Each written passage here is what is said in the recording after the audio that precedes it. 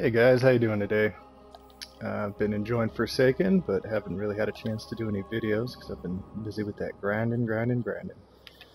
Anyway, this video is to show you how to get the Fireforged Emblem, Fireforged Valor.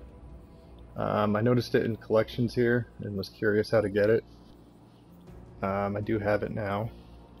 It has some really cool, I really like this variant of it. And this one's cool too. This one you do have to complete all triumphs in the mastery category. It tracks your Valor win streak, your longest Valor win streak, I believe. Yeah.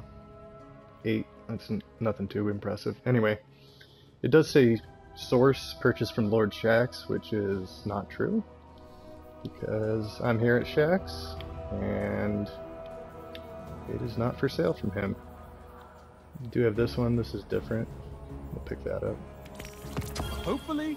Anyway, what you need to do is complete your Valor reset, just the first level.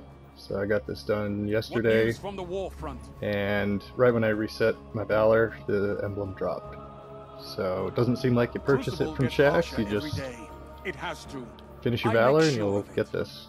So, hope that helps. Most of you should know, I'm assuming, how to reset your Valor, but essentially once you hit Legend and then get that filled up to 2000, then you're full and ready for a reset. You'll go to Crucible, you'll hover here, and you'll be able to hold down square or whatever it is on your system and reset it.